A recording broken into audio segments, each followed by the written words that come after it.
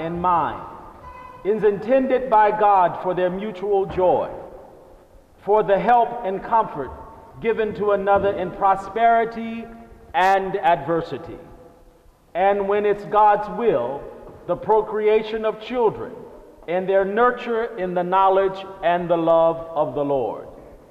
Therefore, marriage is not to be entered into unadvisedly or lightly, but soberly, deliberately, and in reverent fear before God. Unto this union, Raul Antonio Gabriel Sutherland Jr.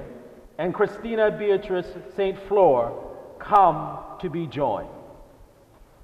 Raul, will you have Christina to be your wife, to live together in the holy covenant of marriage?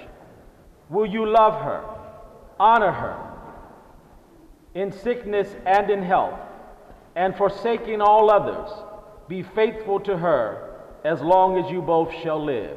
If so, say, I will. I will. Christina, will you have Raul to be your husband, to live together in the holy covenant of marriage?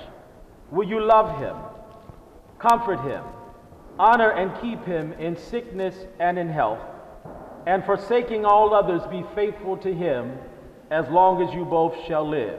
If so, say, I will. I will. Who gives this woman then to be married to this man? We do. Thank you.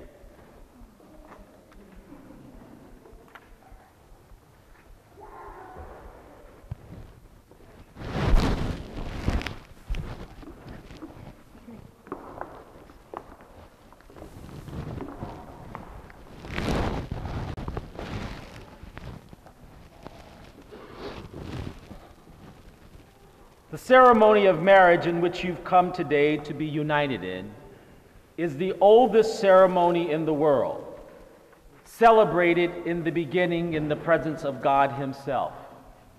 Marriage is a gift from God, given to comfort the sorrows of life and to magnify its joys.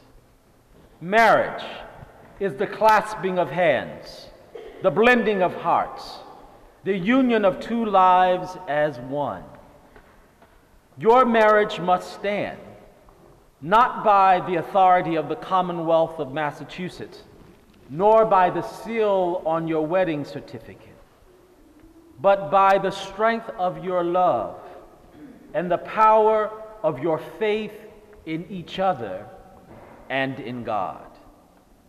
You can have a home filled with love and with faith when you recognize God as the source of romance, of love, and affection. For these are His gifts.